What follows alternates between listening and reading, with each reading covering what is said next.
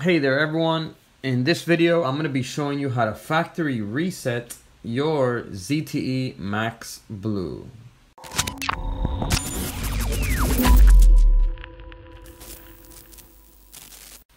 Hello there and welcome to Cellular Pros. In this channel we do tech reviews and tutorials, so if you're new to the channel, consider subscribing.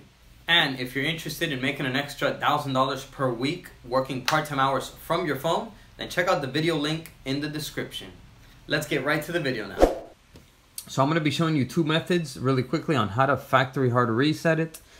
First I'll show you through the settings, and then I'll show you with the phone powered off with the buttons so that you can do a hard reset and start using your phone again if it's not booting up correctly or if it has a password and you can't get into it. So let's go ahead into settings first. I'm going to show you how to do it through the settings. In settings, you're going to scroll down to backup and reset. It's going to be over here towards the bottom. Once you see it, select it. In backup and reset, you're going to select factory data reset. Okay, so here it's just letting you know that it is going to erase everything on your phone. So if you can back it up, make sure you back up anything that you do want to keep. Also, make sure your phone has enough battery. You know, it usually doesn't need that much, but I would say about 5 to 10% is good. So once you're ready, go ahead and hit reset phone and then hit erase everything. Once you do that, the reset process will begin and everything will be erased back to factory condition. Let's power the phone off now. I'm going to show you how to do the hard reset with the second method with the phone powered off. Okay, so once your phone is completely powered off, you're gonna tap and hold volume up and the power button, both of them at the same time.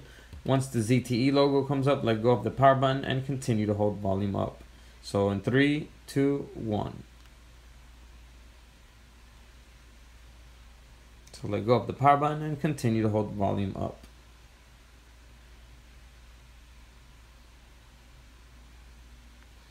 And there we go. As you can see, it has taken us to the Android recovery. So here in Android recovery, we're just going to scroll down with the volume button to wipe data factory reset. Here we're going to hit with the power button to confirm. Once again, scroll down to yes and hit the power button to confirm. So there it's resetting everything.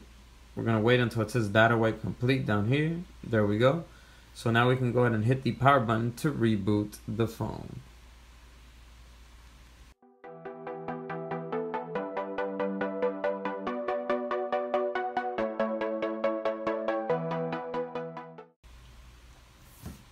Alright, and there we go. The phone has booted up, and as you can see, it's at the initial setup of the phone where you have to go through all the different settings here and get your phone set up and ready to use. So that was just a quick video on how to factory reset your ZTE Max Blue. Hope that video was helpful to you. If it was, please give it a like. It really helps me out a lot, and I'll see you around in the next video. Peace.